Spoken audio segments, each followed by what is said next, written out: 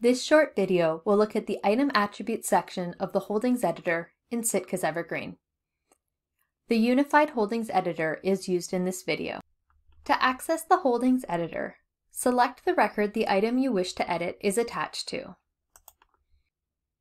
On the Item Table tab, click Edit underneath the barcode of the item you wish to edit.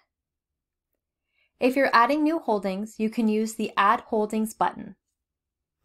The bottom section of the Holdings Editor is the Item Attributes. This is where you can specify and edit the characteristics for particular items. You can change the status of the item by selecting a different status from the Status drop-down menu. Certain statuses cannot be assigned through the Holdings Editor, as they require an action to take place for the item to go into that status. For example, items will only go into the status of checked out by checking the item out to a patron. When creating new items, the status defaults to In Process unless otherwise specified. The Shelving Location dropdown will display the available locations. You can type the name of a location in to narrow the list.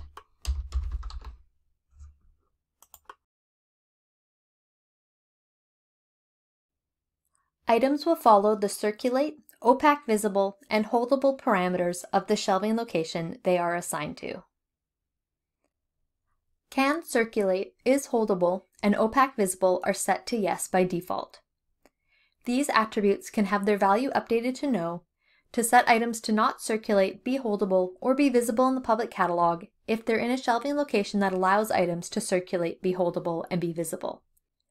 These attributes should always be set to Yes, unless the specific item should behave differently than what is set for the shelving location. Circulating library is the library the item is currently circulating at. Price is how much the item costs. Evergreen will use this price when billing patrons for lost items, so some libraries may choose to enter the replacement cost in this field rather than what the library actually paid for the item. For libraries using the Acquisitions module, the cost attribute will be automatically filled with the billed amount for the item. Libraries not using the Acquisitions module may choose to use this field to manually enter the actual amount paid for the item. If your library has items that require deposits, Is Deposit Required can be set to Yes, and the deposit amount can be entered to have Evergreen automatically bill the deposit amount to the patron on checkout.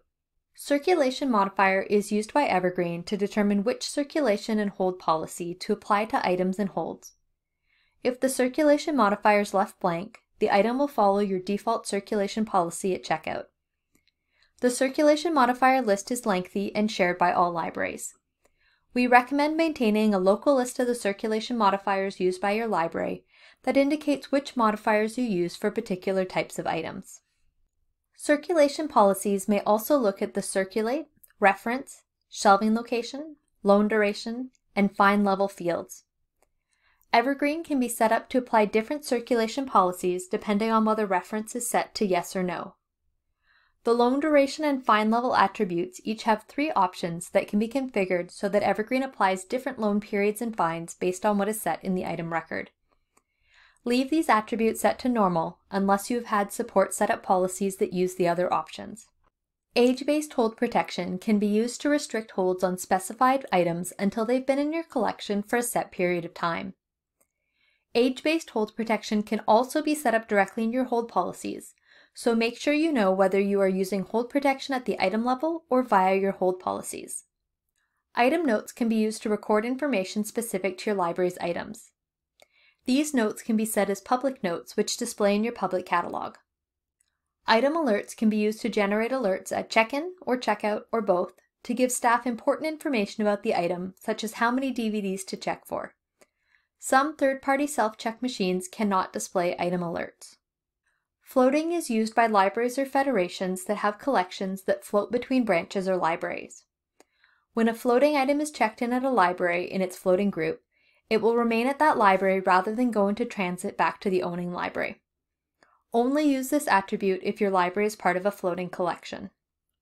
Statistical categories are set up by individual libraries or federations to capture information that isn't otherwise included in the item record. Statcats can be set as required, in which case they must be filled in before you're able to save the item. Evergreen will automatically record information including who created the item and when, who last edited the item and when the item was activated. An item's active date is set when the item is checked in for the very first time. To exit the Holdings editor, click on Apply All Save and Exit after making your changes. Thank you for watching this video. For more information, please visit the BC Libraries Cooperative website.